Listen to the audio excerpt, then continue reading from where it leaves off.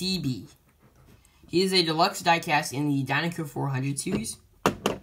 I did just recently get him in my most recent hunt. So, let's get on to the package. He has the Cars logo here, the deluxe logo, his art, which is the more accurate dark purple.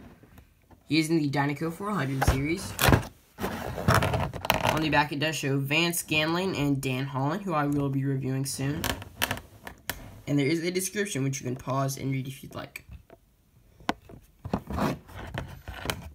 So, I will be back once I have this guy out of the box. So, here is CB out of the box.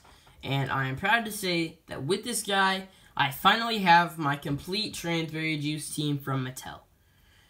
Now, I just wait for them to release the Transberry Juice Pity. And there is a lot of hope for that because they have been releasing a lot of team members. They released the Dinoco, Pity, and Crew Chief.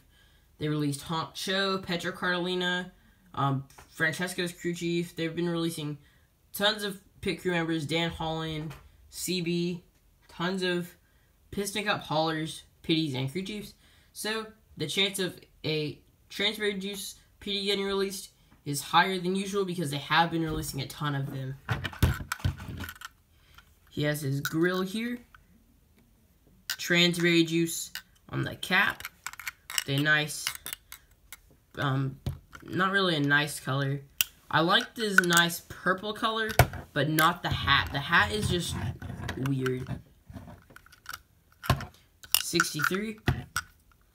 His grill, a smile, and his headlights. He does have his smokestacks. And these little coil things, I'm not really sure what they're called. Transberry Juice mud flaps. His license plate does read GK224. And I'm not sure what it says above that. Maybe Lockway? I'm not really sure. And here is the base. He does sadly have the back part covered. They've been doing that with a lot of the haulers recently. And it's something that I don't really like. Because let's say that you got Cars 1 Mac and the cab for it was just really, really chipped up. And they re-released the Cars 1 Mac as a deluxe.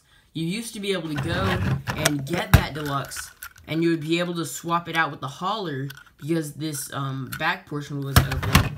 And I have a couple cars that are actually like that, like the Chick Hicks hauler is one of them, and the Octane Gain hauler from Cars 1. And hopefully they will release a trailer for this guy and have it a more accurate dark purple, like the Mattel release and the Disney Store pullback one. But it is awesome to get him still. And I just really wish that he would have a hauler. And there is hope for him getting a hauler release, and maybe not CV, but the Cars 3 Transberry Juice hauler.